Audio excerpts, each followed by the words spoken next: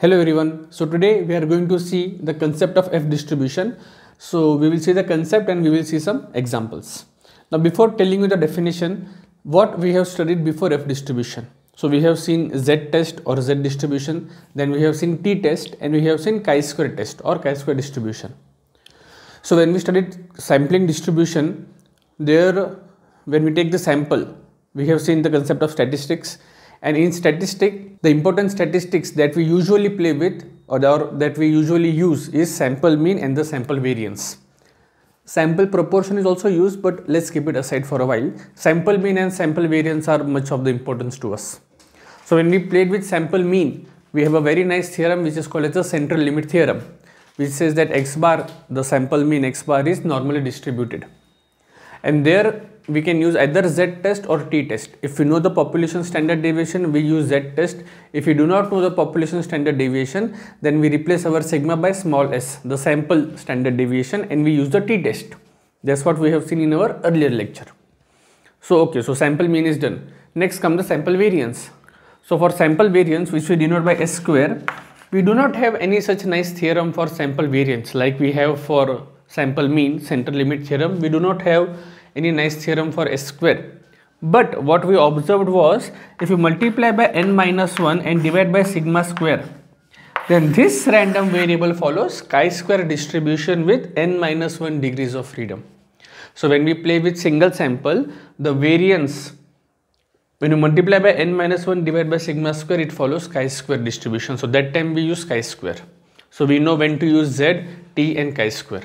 Question is when to use F. Well, when you are having two sample and you are playing with the variance, that time we use F distribution.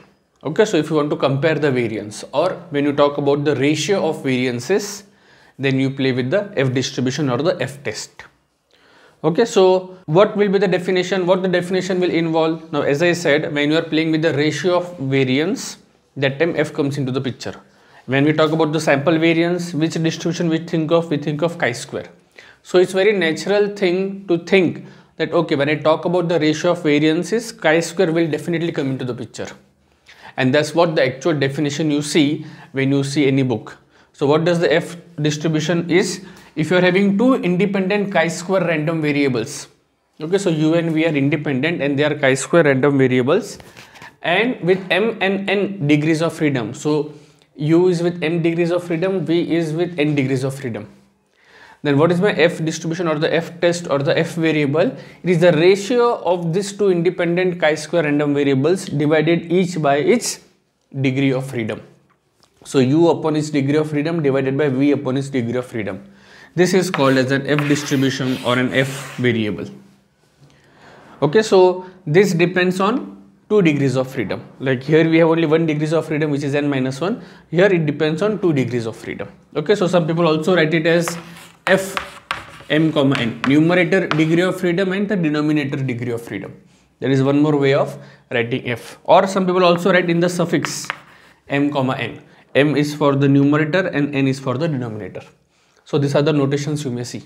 So now whenever we talk about a random variable, what is the next immediate thing we talk about? We talk about is the probability density function. Because if I want to find the probability that F will take the value between some particular value to some particular value, how do you find the probability? By simply integrating the probability density function. So question is, what is the probability density function for F distribution? Well, it is some constant. Now this constant involves gamma function and m and n, the degrees of freedom. But anyways, I am not going to write it. Those who are interested, they can see the book.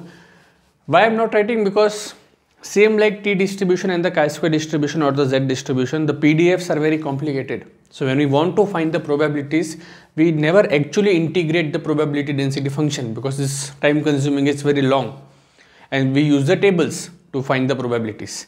Similarly for F also, the PDF is quite complicated. So to find the probabilities for the F values, instead of integrating the probability density functions, we will take the help of the tables. And that's the only reason I'm not writing it completely over here. So H of X, I'm not writing F of X because F we are already using as a F variable. So H of X is C into X raised to numerator degree of freedom by 2 minus 1 divided by this thing. Okay, so this is how for X greater than 0 and for X less than 0 we keep it 0.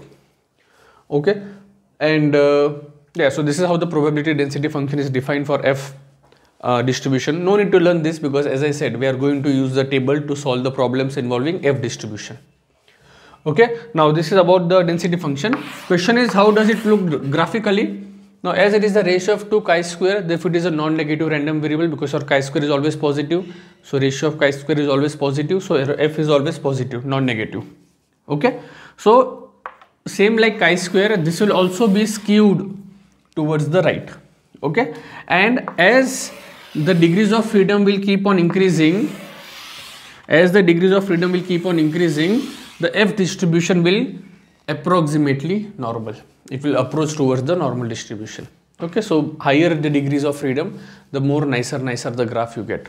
But for smaller degrees of freedom, it is skewed towards the right. So that is how the graph for F looks like. And one more thing, the notation that we are going to use is the same for F and T and chi-square which we used. So if this is suppose the graph F alpha of V1, V2 or M comma N. Okay, this is people V1, V2 or M comma N, the numerator degree of freedom and the denominator degree of freedom. What is F alpha? It is a F value. So these are my F values.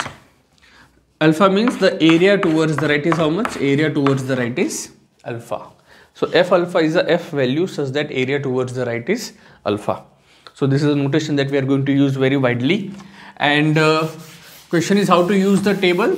So well, if you will see the table, I will show you in a moment. So if you see the table, here you will have degrees of freedom, the numerator degree of freedom, and here you will have the denominator's degree of freedom. 1, 2, 3, 4, 5, 6, so on. 1, 2, 3, 4, 5, 6, so on. Okay. Now, if you see the Walpole book or any other book, usually you will see 4 pages for F distribution.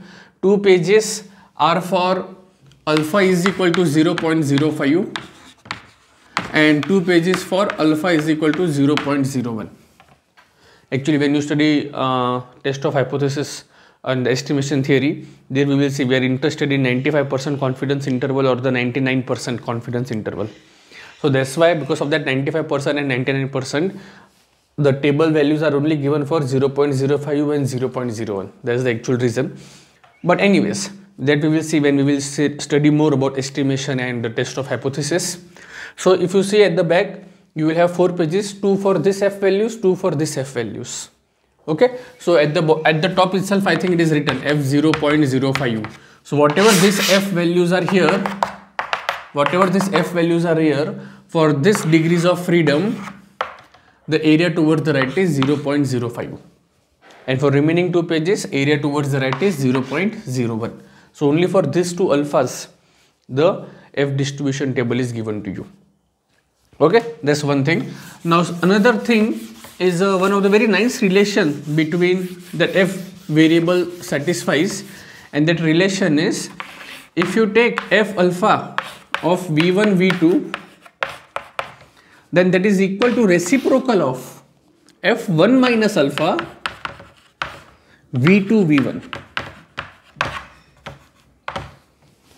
Okay, or some people also write F1 minus alpha of V1, V2 is 1 upon F alpha V2, V1. So when you take the reciprocal, the degrees of freedom get reversed and you get 1 minus alpha.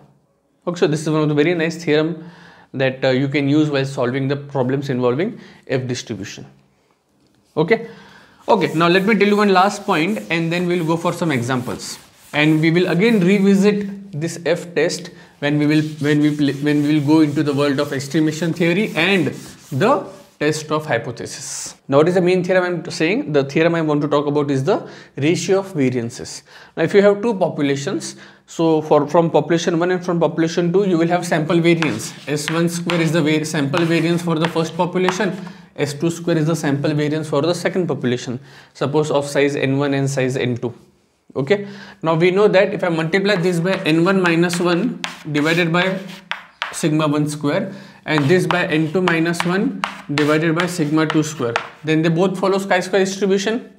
So if I take the ratio of this divided by its respective degrees of freedom. So if I take the ratio of both the chi-square distribution divided by its respective degree of freedom, then we know that this random variable follows F distribution. Okay, and I'm calling this, since this is one variable and second variable, this is my F variable. Now what you can see, this gets cancelled and this gets cancelled.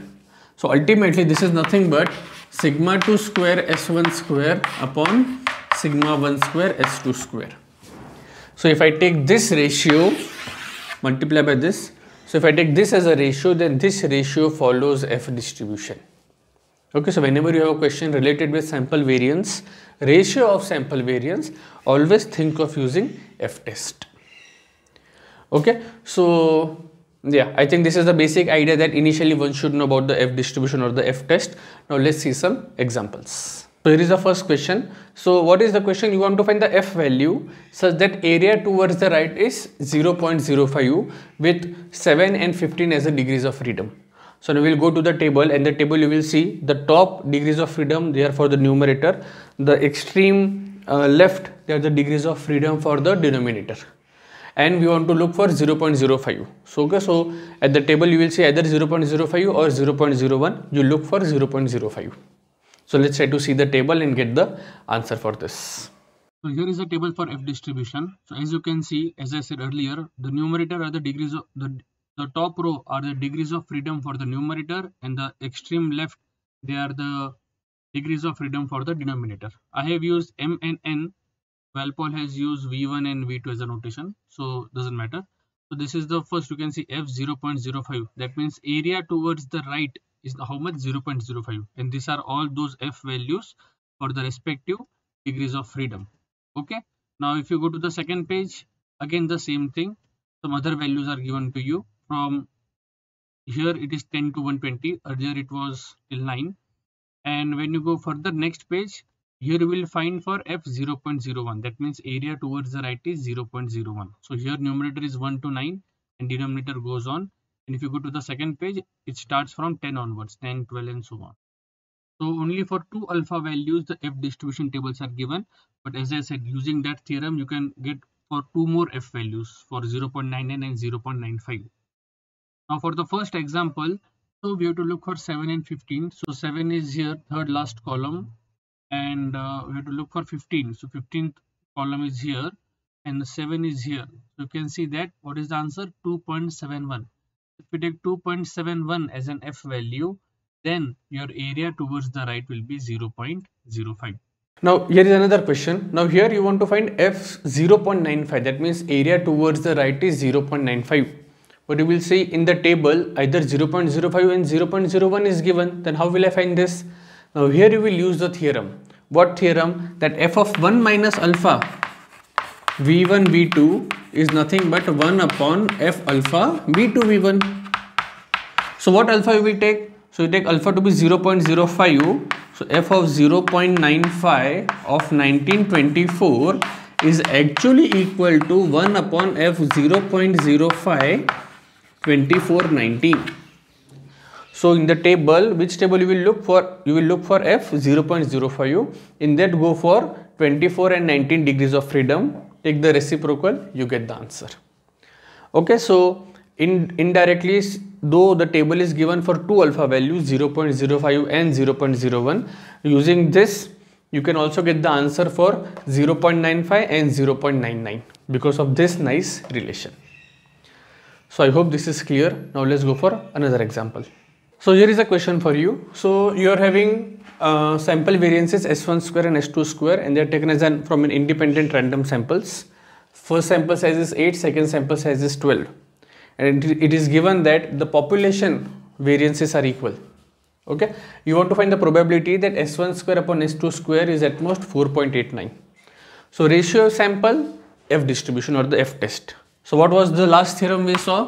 F, if I multiply my S1 square upon S2 square by sigma 2 square upon sigma 1 square, then it follows F distribution. So finding probability of this is same as you multiply by sigma 2 square upon sigma 1 square both side. Sigma 2 square upon sigma 1 square 4.89. Okay, so this is what probable, this is nothing but my F variable. Okay, this is F less than, but these two are equal, it is given to me. So finding this is same as you have to find the probability for f less than 4.89. So now let's go to the table and try to find what is the answer for this. Now before going for the table, what degrees of freedom we will look for? N1 minus 1, N2 minus 1. So we will look for 7 and 11 degrees of freedom. So 7 at the top and 11 on the extreme left. Okay, 7 and 11. And we have to look where is 4.89. Now you have only tables for two alpha values, 0.05 and 0.01. So you try to see where is 4.89. Now we will see that 4.89 will come for 0.01. Okay, so and that is towards the right. So this is 1 minus probability of f greater than 4.89. 1 minus, we will see that, I will show you in the table that this will for 0.01 alpha, and therefore the answer is 0.99. So here is a table for you. Now here you have to look for 4.89. Okay, so we start from here. Do we have 4.89? Here also no, there is no 4.89. Okay, let's go for the next page. 4.89, do we have 4.89? If you go here, you can see 4.89. Okay, so yeah, so and what is alpha? You can see 0.01. So that means for 7 and 11 degrees of freedom, if you take f value to be 4.89, your area towards the right will be 0.01, and therefore your area towards the left will be 0.99. So let's go for the last problem. So here also you have two samples, independent random samples. These are the sample variances, this is the sample size, and those are the population variances. You want to find the probability that this ratio is at most 1.26. Again, the ratio of sample variances, think of f test. So this is same as probability of sigma 2 square s1 square upon sigma 1 square s2 square greater than sigma 2 square sigma 1 square 1.26. Right? What is this? Probability of f greater than, what is sigma 2 square? 15. What is sigma 1 square? 10. So 15 upon 10 is 1.5. So 1.5 into 1.26.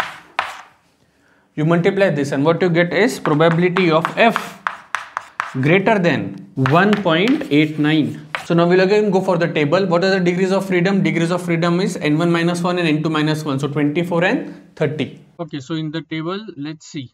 So yeah, here is a 24 for you. And where is 30? 30 is here. And 24 was here, this column. Okay.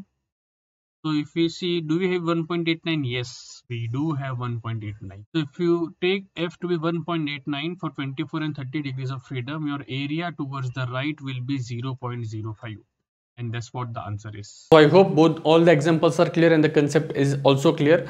We will use more about this in coming lectures when we talk about estimation theory and the test of hypothesis. Meanwhile, if you have any doubt in this, you can ask me in the comment section. Thank you.